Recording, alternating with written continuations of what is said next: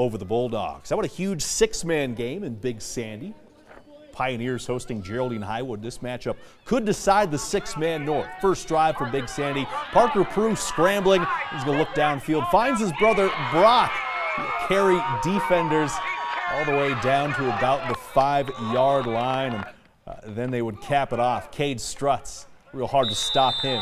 3-yard score. 6-0 Big Sandy early. Rivals with a quick answer. J.R. Spencer takes the screen pass.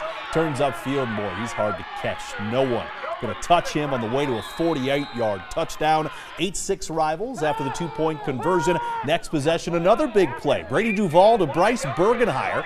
Turns upfield on the sideline, and he is untouched the other way. 14-6 Rivals. Here's the Pioneers threatening again. Prue, this time he's going to find Ryan Roth near the end zone, and he makes his way over the goal line. 14-12 after another missed PAT, but Geraldine-Highwood too deep, too strong. Zeke Davidson up the middle for 6. Rivals lead by 12 at half, and they go on to win 56-42. Homecoming in Fairfield.